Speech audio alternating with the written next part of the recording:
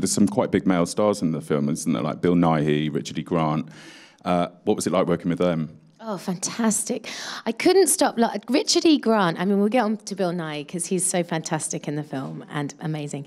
Richard E. Grant is just got the most, to me, hilarious face. I mean, in the film, he just has this dour kind of deadpan, and it just cracks me up. And he's very, very funny in real life. And then Bill is a joy.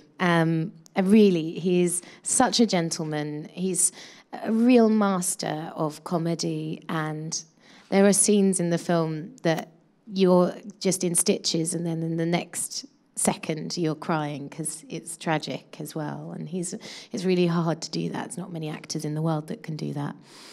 So I just was in awe working with him. Yeah.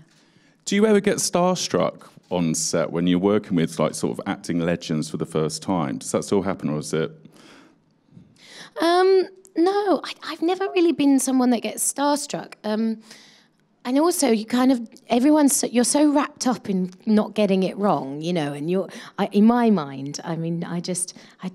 There are obviously times when you think, oh, I hope that Bill Nighy doesn't think that I'm a bad actor or something. But I don't know. I think, you know, most actors, when you meet them, are just regular people. And there was nobody like that in this film that gave that aura of. So yeah, but no, I don't really get I'm more starstruck with musicians, I think.